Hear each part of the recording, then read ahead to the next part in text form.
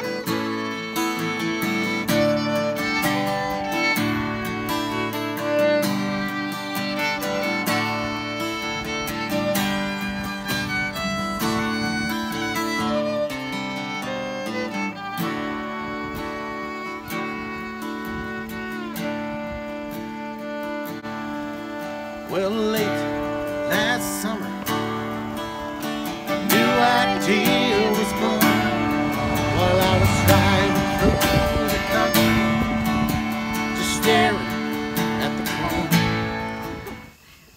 We gotta tell you what just happened as we're trying to record this video for you. We thought we were coming to a remote location with some fantastic Hoosier Surf behind us, and like it 20 is miles outside of Lafayette. Yes. and we do have permission to be on the edge of this field. One of our friends farms this ground, and of course somebody stopped who knows Scott Greeson, so we had to Put explain. it in reverse, drove down the road, saw Scott, turned around and pulled over to talk to him. Yes, he did. He put it in reverse. So we had that. And it's been like the Indy 500 in terms of cars going by out here. Tractors, there was a plane, there was Yes. a bike crew that Yeah, went by. about 20 bicyclists went by, waved to us on one of the takes. This has been quite an adventure. And a truck with a siren for whatever reason. A pickup truck. Kicked it right on. He saw us and then he turned his siren on. Welcome to Indiana. Yes. So just a quiet, peaceful evening in the middle of this very high-trafficked cornfield.